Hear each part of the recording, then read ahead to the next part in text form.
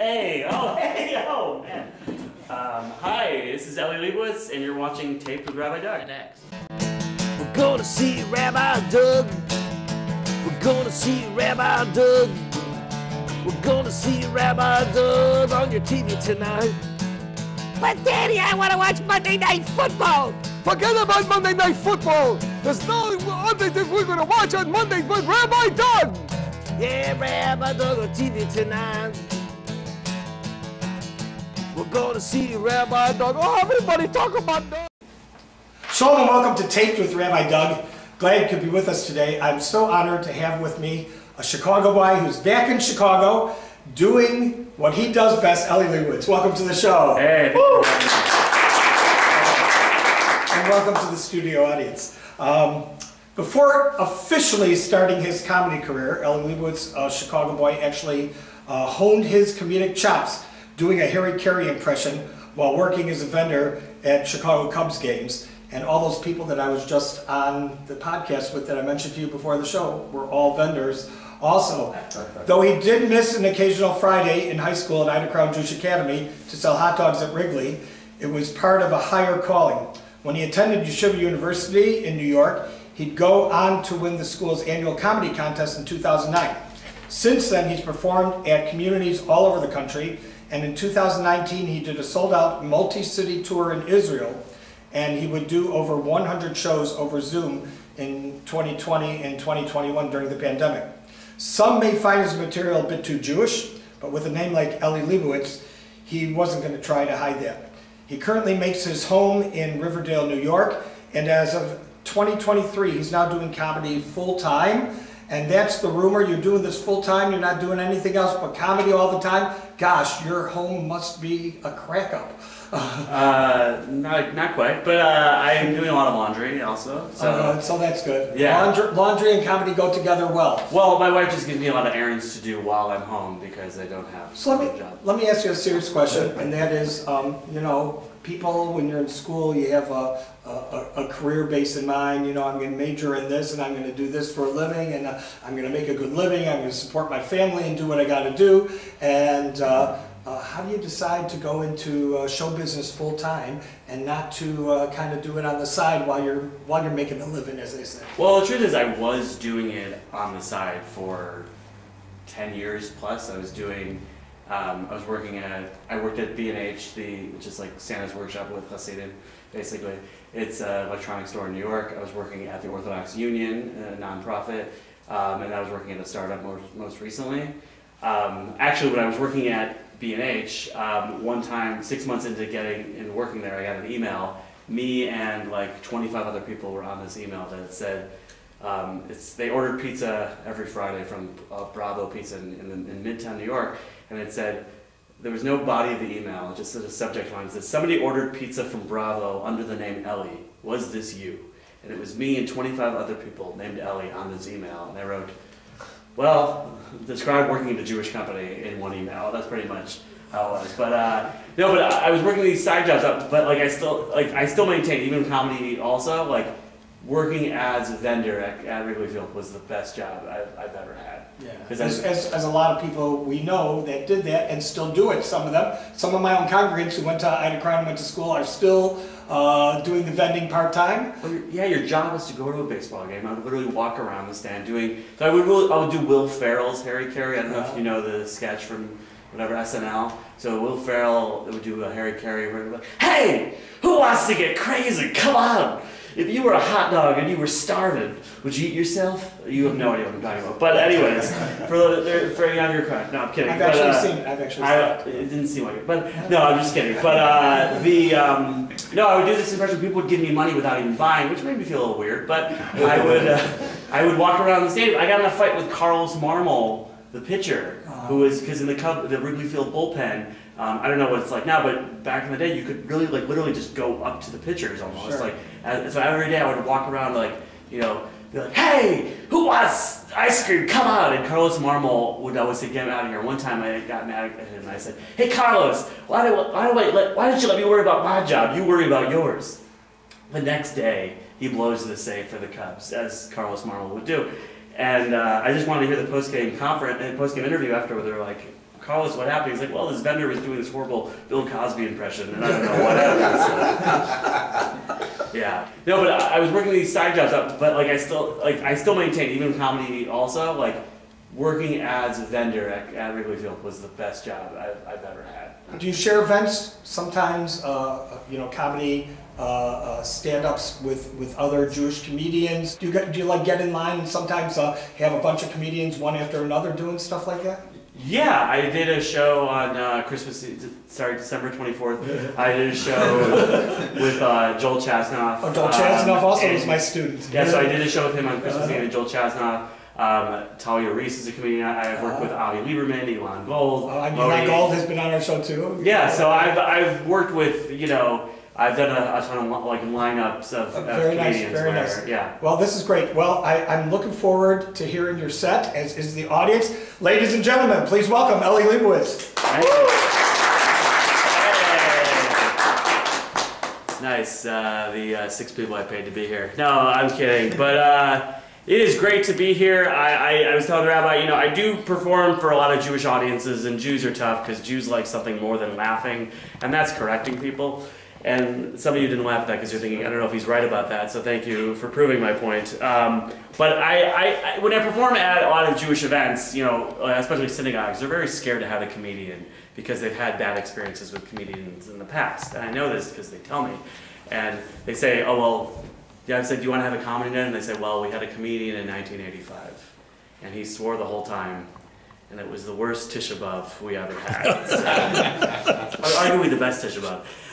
But Jews are tough to make laugh because Jews, there's pressure to be funny right away. And that's in anything, but Jews especially. Because Jews hear you're a comedian, they're like, oh, you're a comedian? Prove it. That doesn't happen with other jobs. Nobody's ever like, oh, you're a Moel?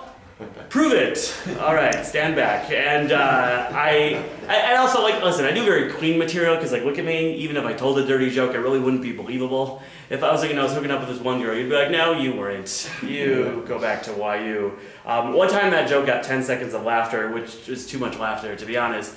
And somebody actually came up to me after a show and said, I love how you have this like nebby, dorky persona on stage. And I had to go be like, yeah, persona. This takes a lot of work. The baldness is part of the act. But I do very clean material because I know when I go to comedy clubs, comedians are usually, you know, pretty dirty. They'll get up on stage and say things that I just can't relate to. They get up on stage and say things that I have a tough time connecting with as an Orthodox Jew. They get up on stage and be like, you know how when you're in a club in Vegas doing cocaine? No. Or not even stuff like that, just stuff I can't relate to. They're like, you know how when you're at a McDonald's? I'm like, let me stop you right there. I need a comedian to say something I can relate to. I need a comedian to get up on stage and be like, you know how when you're peeing and you sneeze and your yarmulke falls in the toilet? Yes, I do. Let's talk about 3-day Yom Tov. No, but listen, I am very proud of my Judaism, but there are just times you want to downplay it. You know, I was driving with a friend of mine, and he was giving me a ride, and he merged into this lane, and he cut off about 20 cars as he merged into this lane. And he tells me, take your yarmulke off for this. And I said to him, you're driving a Honda Odyssey, okay? There might as well be a mezuzah on the door. You know, also, you have a bumper sticker that says Yeshiva of Flatbush, and right next to it, it says, thank you, Hashem. We're practically driving the mitzvah tank over here, but sure, I'll take my yarmulke off. And, no, but also, the other time I would really want to downplay my Judaism is when I fly on Sukkot with my lulav and esrog. You know, I'm already self-conscious about having to walk through, you know, the airport, like, you know, holding this giant tree, and I'm just like, is anyone going to know I'm Jewish? All right, no one will know now. And I have to walk through security, and like, you know, first of all, you can't leave your bags unattended, so now I have to go to the bathroom with my lulav, and that just seems wrong. Just standing at the urinal at LaGuardia Airport, and people are just staring at you, and you gotta be like, you gotta get them to look like they're the crazy ones. Well, you've never seen a guy go to the bathroom with a tree before? What's your problem? And, you know, I come out of the bathroom and like the CSA, they ask me, is this thing you're carrying dangerous? And you're like, not really, except every time I take it out of the plastic, I stab myself in the hand. But, no, but then, like, you know, I realize that Orthodox Jews are very, very public with our religiosity. You know, it's very obvious to, you know, with who's an Orthodox Jew. And I realize people that aren't Jewish don't always have that. I think Catholics, the closest thing I think Catholics have is something called Ash Wednesday, where 40 days before Easter, Catholics, the religious ones, they put ashes on their forehead. And whenever I see someone with ashes on their forehead, I can't help but think to myself, I gotta start cleaning for Pesach. Wow, that is coming up. Thank you for the reminder. And no, but so you know, I'm coming out of the bathroom with my lulav, and you know, the woman in American Airlines, she says to me, she says, "What is that?" And I'm like, "It's like a religious tree, I don't know." And she says, "Do you plant it?" And I gotta be like, "No, you idiot, you shake it." Duh, how is that not the first verb on your list? I also think Sukkot and Sukkot is designed at a really purposeful time. It's right after Yom Kippur, and I feel like the angels are saying to God, aren't you worried that the Jews, now that they're all sinless, are going to do whatever they want, now that they'll be all arrogant? And God says, don't worry. This week I got them carrying trees through airport security, building huts in the backyard, and annoying everybody at Home Depot. It's going to be fine. But you know, it's been by the way, the fact that I'm actually performing for a live audience is really incredible, because the last 3 years I've been performing over Zoom, and the fact that I'm not staring at a bunch of old ladies' nostrils who don't know how to use a webcam is pretty incredible, okay? Like, I've been 3 years, and has the comedian started yet? Howard, you're not wearing pants. Howard and Ethel, you guys have been unmuted the whole time. But no, but listen, the last few years have been dicey. You know, I think we're not, you know, the amount of educational, you know, changes that have had to be made, or the, you know, the gaps in some education is going to be, we're not going to find out until later in the year, especially that March to June of 2020, right when COVID started. There's going to be a huge gap in people's knowledge that we're not going to find out until later in life, when somebody's going to be out of job and somebody's going to say, you know, for just a fraction of the cost, we could save a lot of money. And one guy's going to raise his hand and say, I'm sorry, what's a fraction? I missed 3 months of 2020. Was that important? But what I realized March of 2020, what it did was it turned everybody Chabad in a way. In the sense that we lost all sense of timing. We were drinking a little bit more. We weren't shaving. Everywhere we went was kind of scary, but kind of exciting. And every day I had to ask myself, did you put on tefillin today? So, thank you. No, but listen, as an Orthodox Jew, a lot of times, you know, you have to explain like holidays to people. It's very, very difficult. You know, especially years like this year, for example, when you know, I just left my job, and it's very hard to take off in September and October for holidays. I mean, Rosh Hashanah and Yom Kippur, I would call them name brand holidays. People know those. But if you want to take off for work, for like, you know, Sukkot or Sukkot, it's very hard, because you already missed Rosh Hashanah and Yom Kippur, which happened to be after Labor Day anyway, and now you want to take off another few days. You have to walk in your manager's office, you know, and be like, so I'm going to need a couple days off this week. Yeah, that's fine. You'll just make up the time the week after. I'm going to need another 2 days after that. Why, what's that holiday called? Happiness of the Torah? Well, that just sounds made up. But don't worry, there's like no holidays for like 6 months, but I will need to leave by 3 on Fridays. And it's also extra hard when you work in a company that has people that are Jewish also, but are not necessarily observant. So then you get that whole thing of like, the manager, you know, the bosses is like, I don't understand, why do you have to leave so early, you know, why do you have to take these days off? Like, Steinberg's Jewish, and you're like, you don't understand, I'm crazy. And so, no, but I would say Shabbos has got to be the hardest thing to explain to people that aren't Jewish, I would say, because especially in the winter when Shabbos, you know, sunset on Friday afternoon is like 4:30, you know, or 5 o'clock right now, and it's actually later than it's been. In December, it's like really tough. And I don't know how to tell people. They're like, what do you know, why do you have to leave work so early? You're like, because at sunset, I become Amish. I don't know what to tell you. Like, because they're like, do you drive? No. Do you use electricity? No. Do you go to the bathroom? I'm like, technically, no. Like, you know, it's really, and you know, the pasuk, the verse in the Torah, it says about Shabbos, it says, 6 days of the week you shall work, and the 7th day you shall play board games and have arguments about things you could have Googled. And that's a real, the rabbi's like, that's not a real thing. But my favorite thing of Shabbos has to be something called Amira La'aku. This is a thing where you're not supposed to tell, you want a non-Jew to do something for you, but you're not supposed to tell them, I want you to do this. You have to hint to them. It's like God's way of saying, if you're going to cheat and use a loophole, I want this to be as hilarious as possible. So like, you forgot to turn your air conditioner on, you're like, hey, is it hot in here? Are you hitting on me? Honey, I think we're going to have to find a new neighbor. Or you want a non-Jew to kill a bug for you. You're not supposed to kill a bug on Shabbos, and now you have to want a non-Jew to kill a bug for you. You're not supposed to tell them, I need you to kill this bug. Now you have to pretend like you're in the mafia performing a hit. You see this thing? I want it gone. Do you want me to kill it? I don't want to know any details, just have it taken care of. But my favorite thing of Shabbos has to be something called Jewish 5-circle. Regular 5 circles is when food falls on the floor. You know, women can wait about 5 seconds, they can still eat it. Guys can wait about 3 weeks and they can still eat it. Jewish 5-circle is when you go to the bathroom on Shabbos and you leave the bathroom, you turn the light on, we're like, oh shoot, 5-circle, turn right back on. And that's where the rabbi's like, no, also not a real thing. Every time he's going to make a disclaimer.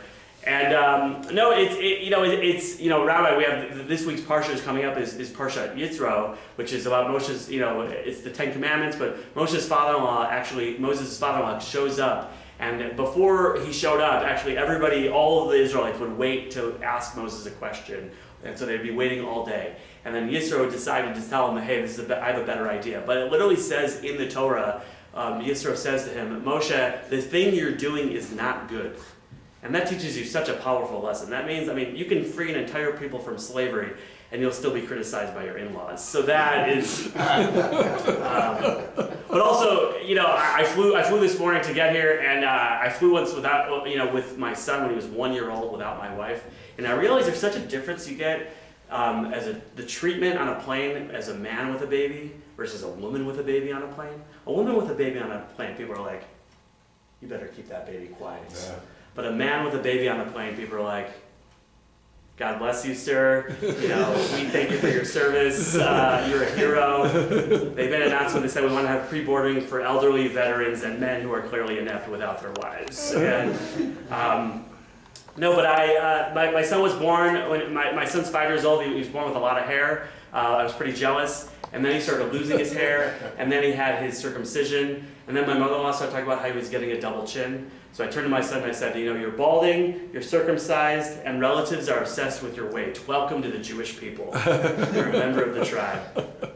But I'll end on this note here that a few years ago, the final word in the National Spelling Bee was the word knadel. This was the winning word in the National Spelling Bee, and this Indian kid won. And I feel so bad for him because he probably studied the dictionary backwards and forwards.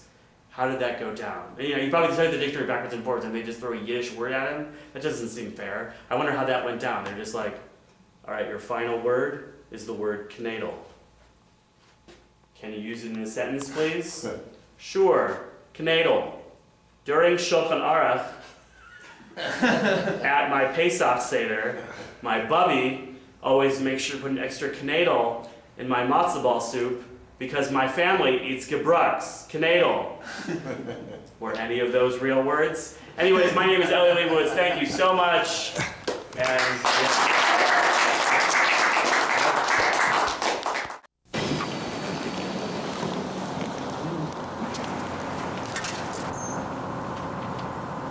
Ma'am, I have to ask you to move to the rear of the bus.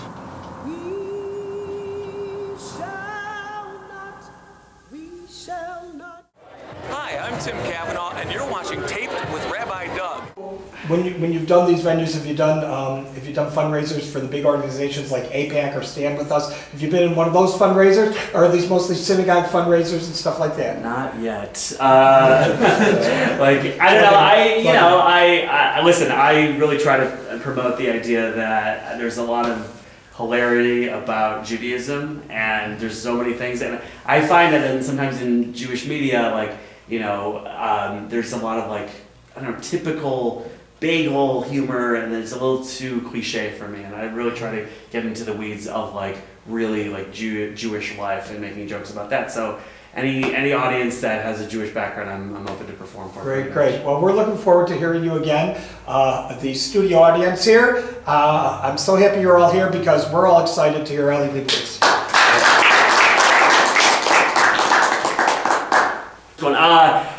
Thank you again. Some of you are like, I gotta go to the bathroom, but here's the thing that I find the hardest to explain to people as an Orthodox Jew is the idea of kosher vacation. Because you talk to people who aren't Jewish, who don't keep kosher, And they're like, yeah, we went on vacation and we just ate whatever we wanted. And I'm just like, I went on vacation and I ate whatever I brought in my suitcase. You know, like when you keep kosher, going on vacation isn't really like a kosher vacation is just eating tuna in another city. Okay, like oh, I've never had deli at the Grand Canyon before. Like you know, people will say like, oh, you know, we went on this great place that you know, we went to Ibiza, we went to this nice little cafe, and I'm just like, you know, I also went to Spain and I could barely finish my tradition soups. Like you know, it's just a different and even don't bring also kosher restaurants. I don't really. It's very hard like explaining kosher restaurants to people too. Just like it's when you take someone to a kosher restaurant who doesn't keep kosher, you kind of have to like preface like almost like apologize like you're bringing them to like a racist relative. You're just like, hey, I'm so sorry that you're gonna get yelled at in Hebrew by this guy, but you know, and the ambiance is just, there's no ambiance, there's no theme. The theme is kosher. You know,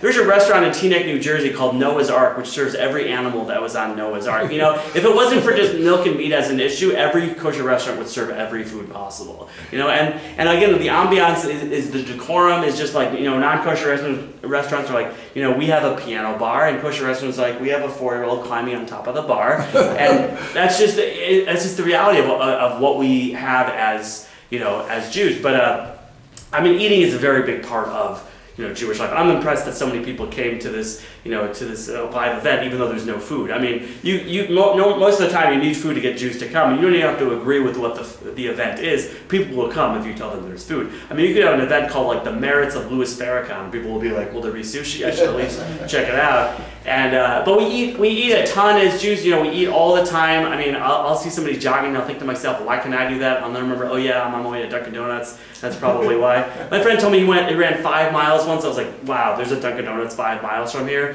That is unbelievable. And no, but like, by the way, especially here in Chicago, a Dunkin' Donuts after Pesach is like a mob scene. I don't know, it's insane. You know, in the original version of The Lion King, Mufasa gets killed outside a stampede after Pesach at a Dunkin' Donuts. Like, you know, the cashier asked me, she said, how long was everyone fasting for? And I'm like, oh, you don't understand. We've been eating this whole time, just not this food. And but it's just, you know, and eating is just such a part of our lives. You know, we eat on Hanukkah. We eat the oiliest foods, and that's on purpose because Hanukkah is all a battle against Greek culture, and the Greeks were all about man being in prime physical shape. So on Hanukkah, we eat oily foods to ensure we never become like the Greeks, okay? I am very proud of my heritage. Now pass me a jelly donut or 6. And no, it's really, you know, I'm so out of shape that I get winded when something jogs my memory. You know, if I'm in the gym and somebody says, how much do you bench? I'm like, I don't know, the first paragraph was it's Shabbos, what do you do? And that one really hit with people, I guess. No, but also, like, listen, I do try to have, you know, I mentioned, you know, the holidays that we have. I mean, there's nothing weirder than after Yom Kippur when somebody who isn't Jewish comes up to you and says, I hope you had a nice holiday. Do you know what I was doing yesterday? I'm cold, I'm hungry, I'm a bad person. All together now. And, you know, that's because we have the Ashamnus, which is the alphabetical list of things we've done wrong. That's how Jews do things, alphabetically. So, you know, Ashamnu. Like, the one that scares me the most as a comedian is called Lotznu, because that means we have made a mockery of serious things. I mean, that's kind of why I was invited tonight. But, like, literally everyone else is just like Ashamnu, but I'm the only one who's just like, Lotznu, this is going to be a while, Lotznu. And I was reading the back of the Art Scroll Yom Kippur Matzah because I wanted to feel extra guilty. And they have whole paragraphs for it's somewhere here. You have a whole paragraphs of each of the Ashamnus, and for Lotznu, it literally says you have made a mockery of serious things. People have taken things less seriously because of you. People have been entertained by your witticisms to no end. I was reading this thinking to myself, you know, I should post this on my website. This is pretty good. And but I really do try to have a really inspirational Yom Kippur davening. It's really tough though. I'm like you know, I'm counting the pages, dividing by 2. I'm like, oh, like it may taste amazing to break your fast, but it's nothing like realizing 100-page Musaf is really only 50 pages. It is great. You know, you get mad at the Chazan and read something that's not bolded. You're like, dude, what are you doing? We could be 8 pages further by now. And it says some shuls say these paragraphs. You're like, please don't be some shuls, please. Is there any sweeter words in Jewish liturgy than most congregations omit this? Okay, like, come on. And No, it's just and I mentioned flying out. I flew to Israel this summer. I flew El Al because I forgot what it was like to fly El Al. And the El Al Airlines, it's a great airline, but there were, I forgot what the El Al experience was like. There were like babies crying, people davening, people asking for money, people smoking. It was like somebody took the subway in New York and was like, let's make this a 12-hour experience. Okay? One time I asked the crowd, I said, anybody fly El Al recently? One woman yells out, never again. And I couldn't help myself. I said, I'm pretty sure that's not their slogan. And, sorry. Complaints can be mailed to RabbiDoug.com. But El Al has, they have the tagline for El Al before you get on the plane. It says El Al, it's not an airline, it's Israel. And I feel like a more accurate slogan for El Al would be El Al, it's not an airline, it's an egged bus with wings. It's a kosher restaurant just with bigger bathrooms. And but the El Al security people, they have this nice disarming Hebrew. They have these questions which are designed to make you feel like this is going to be a safe flight, but all it does is make you feel like a bad Jew. You ask you these questions. Do you know what Parsha it is? Something in Egypt. I didn't know this was going to be on the final. Or they ask you, the other one, where do you go to shul? Where do you go to synagogue? And you're like, there's a place I go to for Kiddush. You're not telling my parents about this, are you? It's a non-religious Israeli guy. Where do you go to shul, Israeli guy? Or they ask you the other one. They ask you this. They say, who are you visiting in Israel? Where are you visiting? And you're like, oh, shoot, listen. I did not tell those relatives that I was coming, okay? We just keep this, this is supposed to be a quick trip, okay? I do not have time to bring Listerine and Ziploc bags to my cousins in Beit Shemesh, okay? I'm amazed that they still ask this question. They say, did anyone ask you to bring anything? And you're like, only every person I've ever met. I have an entire suitcase just of stuff people ask me to bring. Like, seriously? That's why I was so excited when they had the Bereshit moon lander a few years ago, this moon lander that was an unmanned mission to the moon. But it gives me hope that one day there's going to be Israelis going to the moon, and I can't wait for that press conference where they're going to say, we're so excited to be the first Israelis to go to the moon. And one person's going to raise their hand and say, can you bring a few things to the moon with you? Just a couple small packages. My son's in Yeshiva there. It would be really nice. But on a semi-serious note, I think it's really, the criticism that Israel gets, Israel is really the only democracy in the Middle East. I mean, it's true. They have an election every week. And it's not like things in the U.S. are so great either right now, either. I mean, things are rough when shuls in Israel are saying, let's say a prayer for the United States. I mean, And I just think that the criticism of Israel is just unfair, because there are legitimate things to criticize Israel about. Just do it accurately and honestly, okay? Don't criticize Israel by saying it's an apartheid state, because it's not. Criticize Israel for being this close to curing cancer, but can't figure out how to serve pizza on anything more than a cardboard slab, okay? Don't criticize Israel for doing ethnic cleansing. It doesn't do that. Criticize Israel for being the startup nation in technology, but still hasn't made it past the squeegee. Don't criticize Israel for going against the UN. Criticize Israel for going against health standards, but think it's okay to have a cat working at a shawarma stand, okay? That's my point. And with that, I will wish you all a Purim Sameach. I hope this is released on Purim, or else that's a really awkward send-off. Thank you very much. You have been great. My name is Eli Lebowicz. Thank you so much for being on the show. You are so funny. Thank you. And I love that you kind of look at who's here and target your comedy to the audience, which is great. And for those of you who don't understand anything, just send an email and we'll explain it completely. I want to thank all of you for being with us too. Remember, you can check out our website, www.tvrabbi.com. You can also see former shows on the web. If you want to send Eli an email, you can email us at info@tvrabbi.com. I'll forward it to him, and I know he'll personally get back to you and send you any other information about his future engagements that he can. And hope to see you all next time and next week right here on Taped with Rabbi Doug. Shalom, everyone. This has been a Taped with Rabbi Doug production.